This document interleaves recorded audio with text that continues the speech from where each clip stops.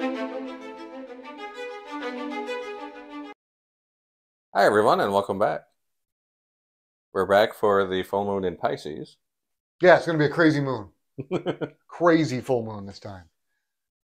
Not just because it's Pisces. I mean, Pisces full moons are always intense because it's Pisces. Right, right. It's the most psychic. It's ruled by Neptune. The moon's in the 10th house. The sun is in the 4th house. There's also a grand trine. There's also a diamond tip on the grand trine. The moon is the tip of the diamond portion, and the sun is the base of the trine. This is going to be intense. We have Uranus in Taurus as trining the sun and sextiling the moon. We have Pluto that's trining the sun and sextiling the moon, creating the grand trine and the diamond tip. So this is going to be intense. People that you know are going to need to do this meditation. We are focusing the meditation on the equal house system, which means we're bringing that energy in to an equal house system. Because Coke and Placidus have interceptions. And what they're intercepting is the 12th house, which rules Pisces, which is not the house you want intercepted during this thing. It's also intercepting the 6th house, and the 6th house is Scorpio. Right. So we don't want to, and you don't want a water sign interception when you're doing a water full moon. It's just not the right thing to do. So that's why it's so important for people to do this. All right. Otherwise, you are going to be essentially inhibiting the energy of the trines, the energy of the sextiles, tapping the moon and the sun, and it's going to throw the entire energy of this full moon off. And that's not what we want. Right, right. Okay. What we want and what we're going to have is we've got Uranus in the 12th house, Taurus. We've got Pluto in the 8th house in Capricorn. We have the sun in the 4th house in Virgo. And that's our Earth trine. That's the grand trine and Earth signs. So it's a true grand trine. True grand trine. This time. Wow. Yep. And the moon creates the diamond tip because it's sextiling both Uranus and Pluto. It's in Pisces. It's in the 10th house. It is conjunct Neptune, which rules Pisces. Another reason you don't want an interception is because the 12th house is Pisces, and if Pisces house is intercepted, it's going to throw another chink into the armor, right, and cause some serious issues. So again, if you other people that you know, share this with them and get them to do this meditation for their own benefit. Absolutely, it's going to be unbelievably important. Yes, it is. We have a semi-sextile to Venus. Also, we have a square to Jupiter. And we have a semi-square to the midheaven, okay, which is actually in the 9th house, in Aquarius. Okay. Okay. Interestingly enough. All right. So, the houses themselves. The deal with the 4th house. So, 4th house, the base being in the 4th house. The 4th house is it is your foundation. When you go home, the way you feel when you're home, no matter where your home is. Okay, it's where you reside. It's your. Think about it when you were a kid. Your porch was safe. If you were being chased by anybody, as soon as you got to your porch, you were safe. Okay. If you had a bad day at school and you came home, or a bad day at work, you get home. As soon as you walk in the door and shut it, you feel much better. You feel a little sense of relief or a huge sense of relief. It's over. It's not as prevalent as it was when I was a child because there was no social media. So when you got home, you got home. You were disconnected from everything. Right, right. And even TV, there was no social aspect to television. usually people my age use it as an escape when we got home. Cartoons or whatever. Right, And right. did what we were going to do. Well, But even the again, but older, having the base, the sun in the fourth house is having your base in your safety zone. That's the important part of again of this trine. right. It adds another layer to the sun because the sun is your center, Hmm. and that's your core, it's your essence, what you radiate out. So it's unbelievably important to have it there. Uranus in the 12th house, even though it's in Taurus, it's in the house of Pisces. It's a very spiritual house, which gives an idea of where part of where this trine is going to go. Because again, Uranus it's awakening Right. and awareness. Uranus wants.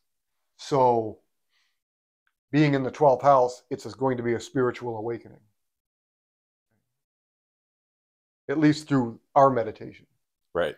The 12th house does have some negative connotations to it that you don't want. Hmm. Sickness, illness, mental issues. You don't want that.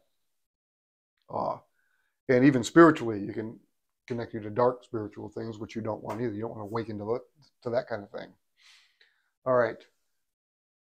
8th house, the house of Scorpio.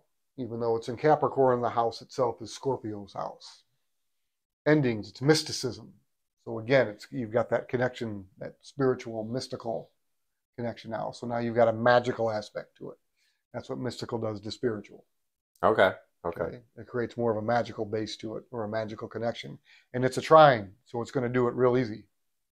Yeah, the energy is going to flow real Yep, super real easy. nice, real easy. It's going to be comfortable. It's going to flow nice. There's not going to be any problems. It's going to be harmonious.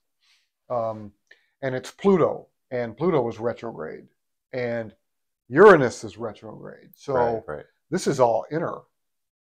So it's an inner spiritual awakening in the 12th house. It's an inner spiritual rebirthing process, elimination process, because Pluto also does that.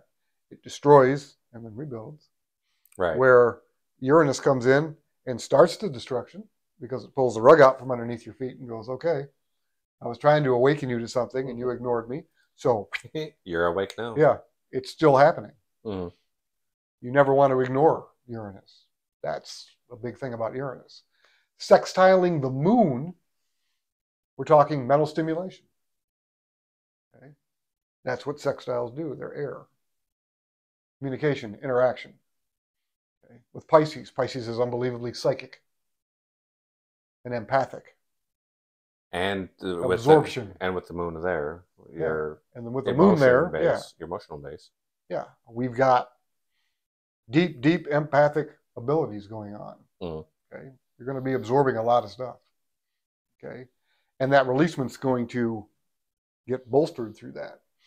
Pluto will help with the elimination of that releasement also, because it does have that connection there. Mm-hmm. The releasement, yes, is from the moon essentially to the sun. However, because of the trine connections and everything being connected together, all of the other planets that are involved in this are going to magnify the moon energies. Not what's being released, but how you're releasing it. And helping eliminate that, essentially, because of Pluto, is unreal. And it's in Capricorn, so it's going to be an organized, ordered release. Right. Okay, it's going to be a process that you go through. And it's going to start with elimination. It's going to start with rebirthing. Then it's going to move. Mm-hmm. Okay? Because that's the function of it, because it's in Capricorn. Right, then it's going to move to Taurus. It's going to move to Uranus. And Uranus is the structure of it.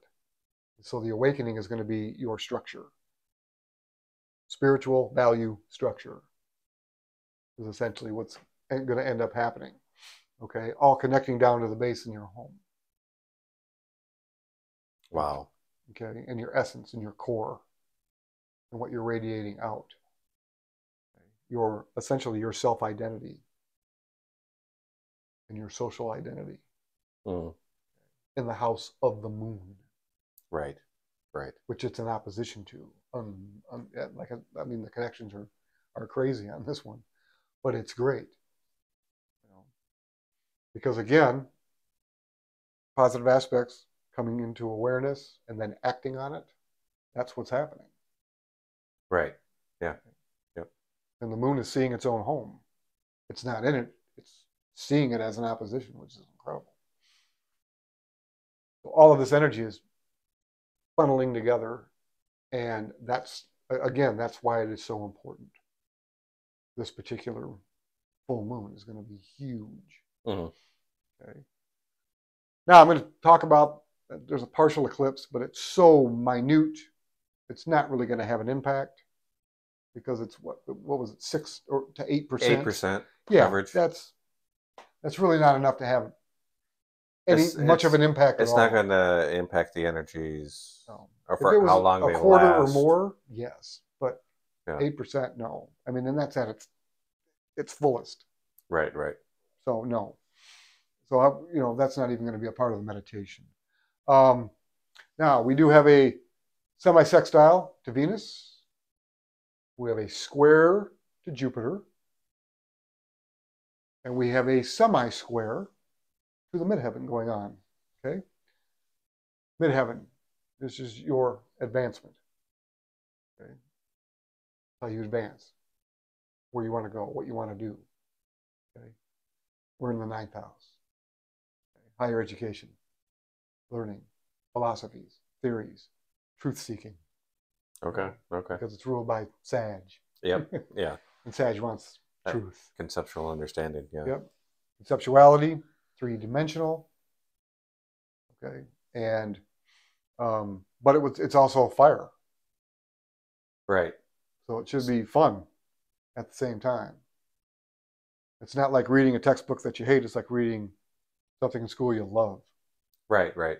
And having enjoyment out of it and getting excited about it when other people who aren't excited about what you're excited about go, that doesn't really sound all that exciting.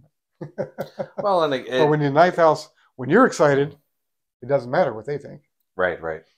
And there are times where you can get other people excited about the fact that you're excited about it. So the other part with that aspect, is that with Sag being mutable fire, it's that spiritual expression, again, tied to the spirituality of this moon. Yeah, it ties into it. Yeah, it does. Not to mention it's squaring Jupiter, which rules the 9th house. Right. So a lot of energy, but there's going to be breakthroughs. The energy is going to be determined. I mean, it's going to be potent. It's going to be powerful. Right, right. That need for advancement. And again, that's a semi-square. That's a semi-square. Okay. So, I mean, there's a lot of good things that are going to be coming into this. And that's why it's so important for people to understand it. And for the people who don't do this, you're going to see some strange things coming out of people. Right, right. You're going to see people that are disconnected spiritually, that don't feel it. You're going to get people that go victim, because that's the negative aspect of Pisces. And instead of doing a nice releasement of that energy, they're not going to do it, because most people think during a full moon, or I shouldn't say think, but they subconsciously direct the energy not into a releasement, but a pulling.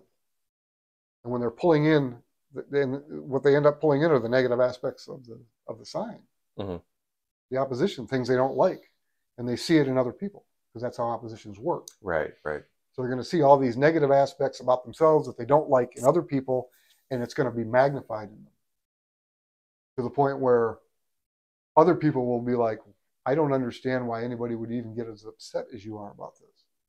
Right. Because this person is doing this. It doesn't make any sense. And the reason is because you don't like the fact that you do it. And it magnifies all of that. Because the problem you have is with yourself, and it's not the other person. But that's how it's going to come out.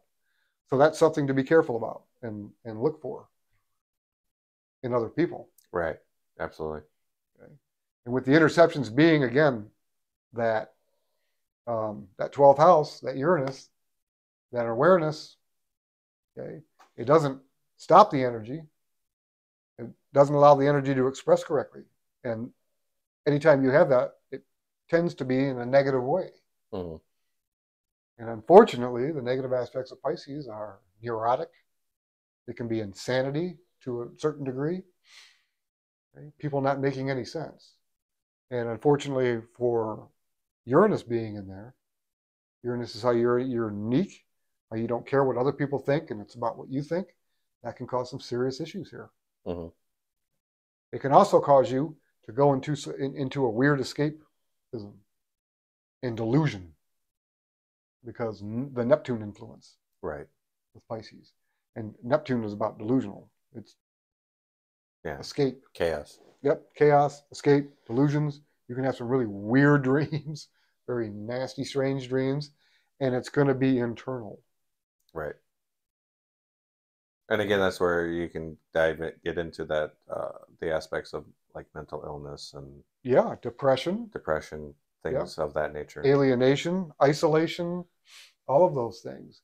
So that's why, again, it's so important to do this because you want that Taurus energy coming, that base, that strength. Right. Because Taurus is structure, your value system. And you want it to flow freely. Yeah. And the problem is, though, if it's intercepted, so is your value system. Right. And that can really screw things up for you when you start second guessing your own value system. Right. Because then your confidence is gone, your own security is gone, because that's where we get our security from. How strong we are in our own values. And then trining that into your sun, into your home, can cause unbelievable problems inside the home. With you and the other people, you don't feel secure in your home. You don't feel safe in your home. You don't feel that safety net when you walk in. You don't feel that intimacy when you walk into it. And I'm not talking about intimacy between people that are dating. I'm talking about that intimacy that you feel with close family, right? That you may live that you live with. That kind of an intimate feeling, and that in itself can further cause more isolation. Because when you don't feel it, you pull it in, and you stop interacting with people, and you stop talking to people, and you stop working with people. Well, that's not what you want. A lot of people that I've interacted with that have not been grounded properly. That's how they act. Yeah, a lot of them do. And what you have to do, though, after you do the meditation, and you understand how other people might act, you need to take that stuff with a grain of salt. Just brush it off, because just let it slide right off. They're acting out the energies that are coming in. It's not personal to you. And again, with Scorpio as the other end of the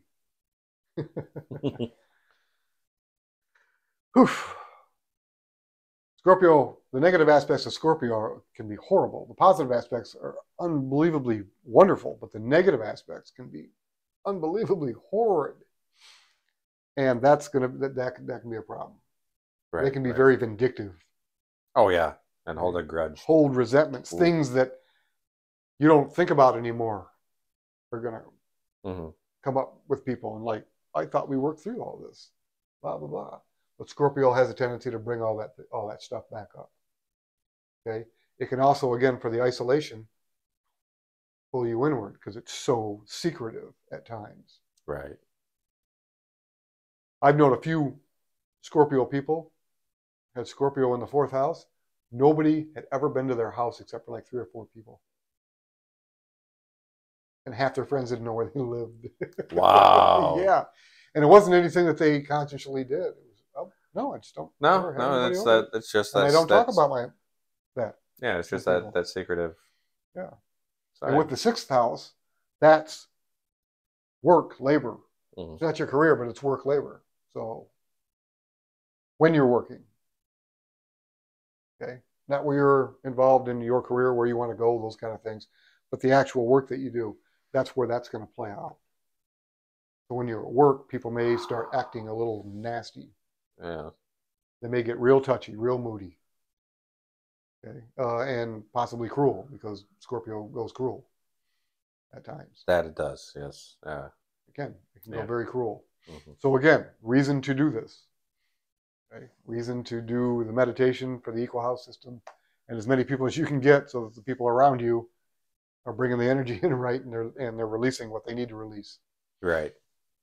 Okay, because the releasement itself, and then once the releasement's done, we do pull in some of the positive aspects of um, of Pisces, Right. because that will work well with the Virgo new moon. Mm-hmm. The problem is the negative aspects of Pisces and Virgo hit like a brick wall against each other, and they don't get along, which is why you need to do the releasement. Mm-hmm. Or else all that energy you brought in from the new moon is meaningless. Right. Okay? It's also why hospitals fill up. It's also why jails fill up. All sorts of weird things happen on full moons.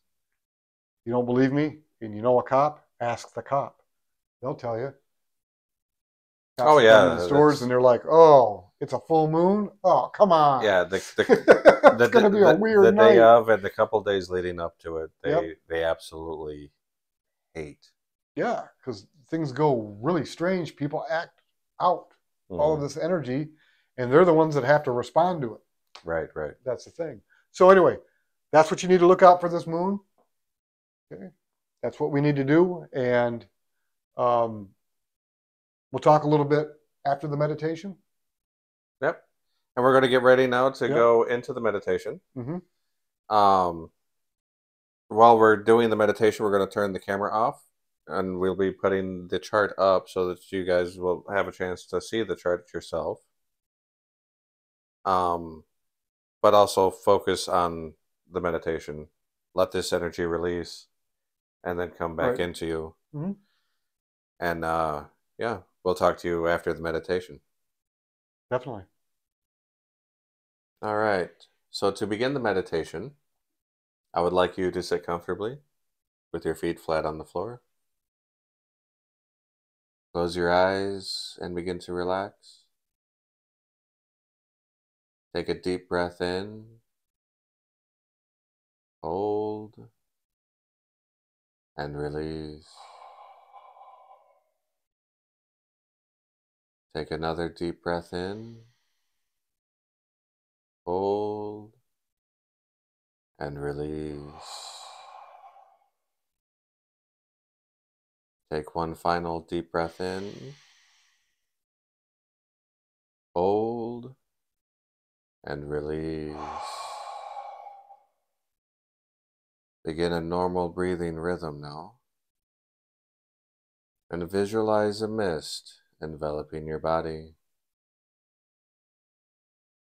Inhale this mist into your lungs and allow it to saturate into your bloodstream.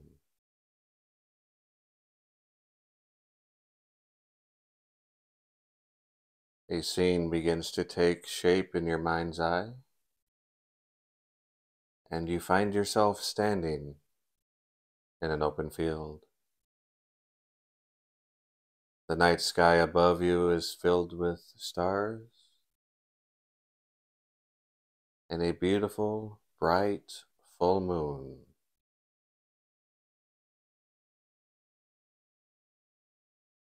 You notice an indigo beam tracing its way down to you from the moon. The energy of this light beam impacts you on your forehead, in between and just above your eyes.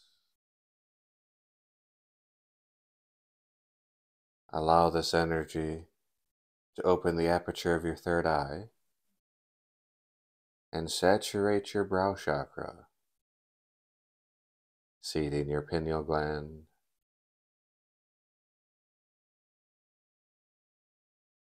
The energy now is going to move down to your solar plexus chakra, where it saturates your pancreas and has a yellow color.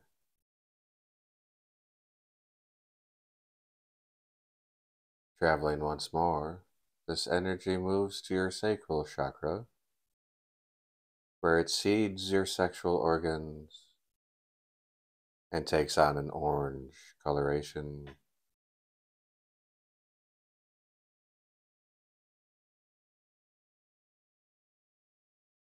You feel the energy of this beam now reverse direction, flowing from you to the moon, and alongside you, you feel a strong masculine presence. This is Sandalphon, and he will aid you in releasing the negative aspects that we have already talked about.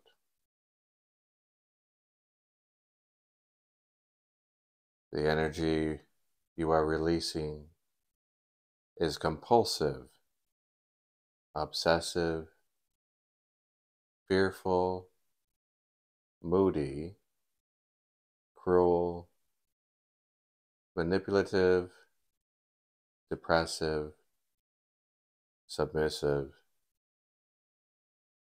full of malice, smothering, hypnotic, vicious, insane, and sadistic.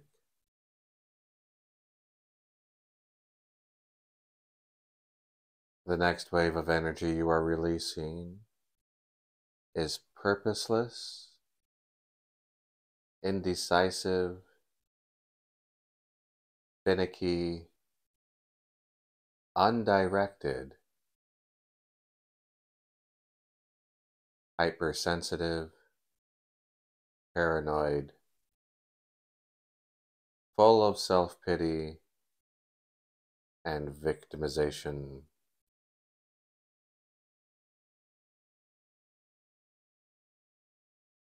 This release is focused through moodiness, compulsion, worry, confusion, delusion, chaos, and escapism.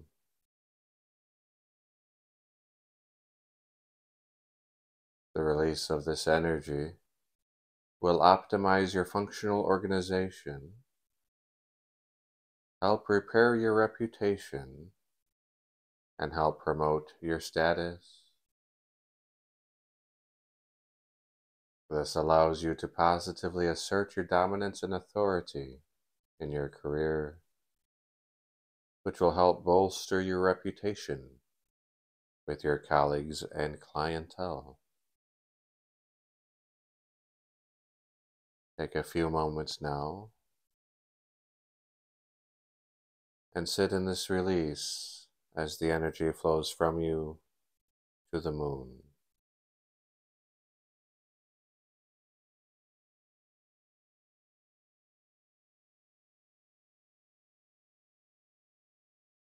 Once again, you notice the direction of the energy flow now changes, coming back into you. And with you now is a loving, motherly presence. This is the Shekinah, and she will aid you in bringing in the positive aspects of this Pisces moon.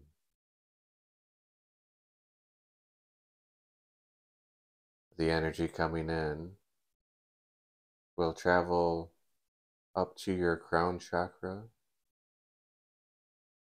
where it seeds your pituitary gland and has a violet color.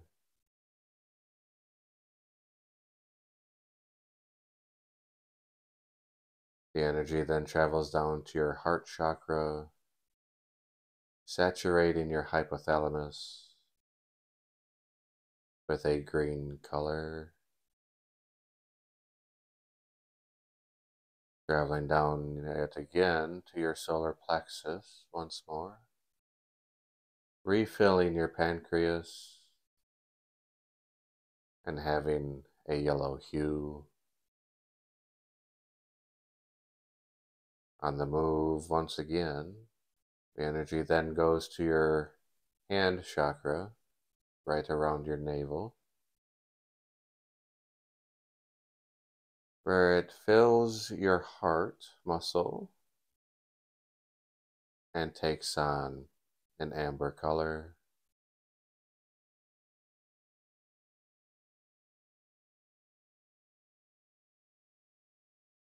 One more move. The energy travels to your sacral chakra, saturating your sexual organs and having an orange coloration. And lastly, moving down to your foot chakra, filling your parathyroid and taking on a brown hue.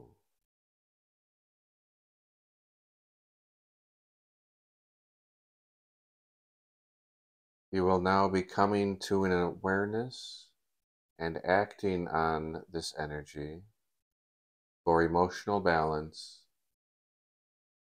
and the energy is calm, resourceful, protective, secretive, emotional, compassionate, subconscious, empathic, spiritual, reflective, and receptive. The next wave of energy coming in is psychic, refractive, mystic, sensual,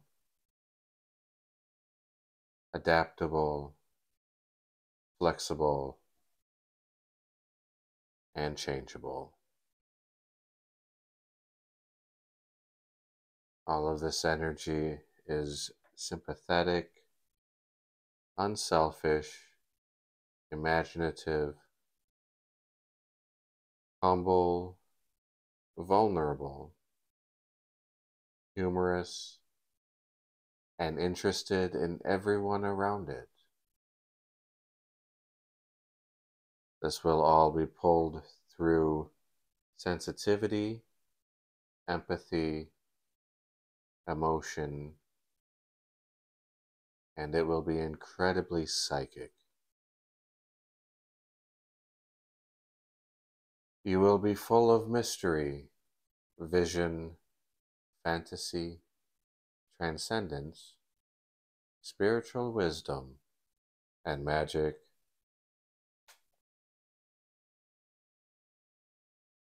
You will now be able to make adjustments for the sharing and exchanging of energy with others to modify your negative attitudes pertaining to lust, indulgence, laziness, and indifference through charm, grace, diplomacy, and cooperation with others.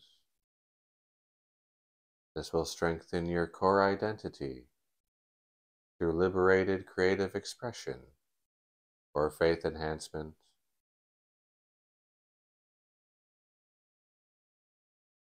You will now have a concentrated drive to disavow any and all peer pressures and your fears of failure, giving you the ability to streamline a magical current of spiritually informed insight for the destiny of your choosing or fate fulfillment.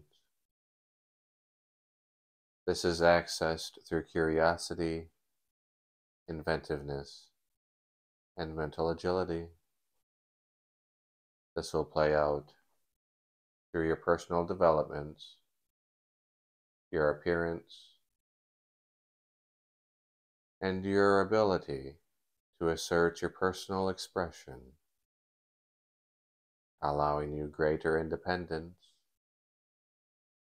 to again assert your personal views. All of this energy is founded on the Grand Trine with a diamond tip.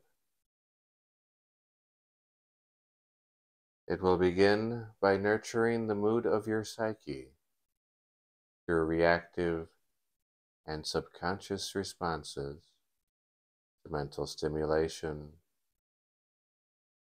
First, through rebirth, integration, and improvement of your principles for renewed function through potency, fellowship, and endings. This will allow you to easily eliminate the unnecessary, allowing new perspectives and abilities previously undiscovered to awaken new foundations of structure and perceptions for change. This will deepen your ability for visualization and increase your devotion through your subconscious and through dreams for the spiritual completion of existing relationships. This will center your purpose through principle and character, cultivating an interactive force of presence, expressing your true magical nature for the transformation of your personal foundations, for the advancement of conceptual cognitions and ethereal impressions. Take a few moments now and allow all of this energy to sink in.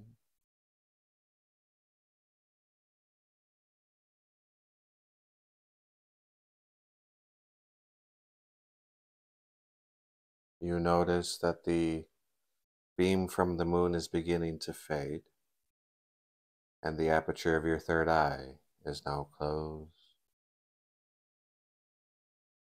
Seal your chakra circuit and allow the energy to begin to travel, beginning at the top at your crown chakra,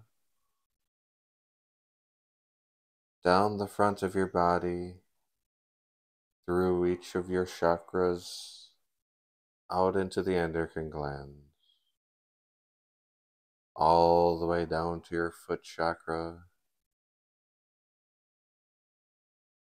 cycling back up along your spine, out through the nerve plexuses, and back to the crown. Take a few moments and allow this energy to continue to cycle.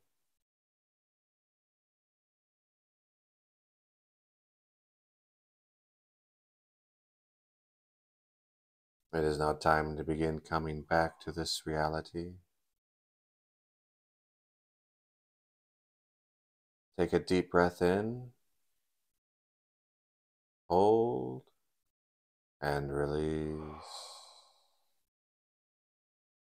Take another deep breath in, hold, and release.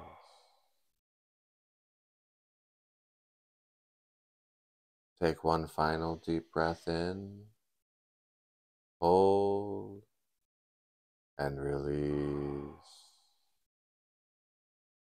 Begin a normal breathing rhythm and exhale the mist from your lungs.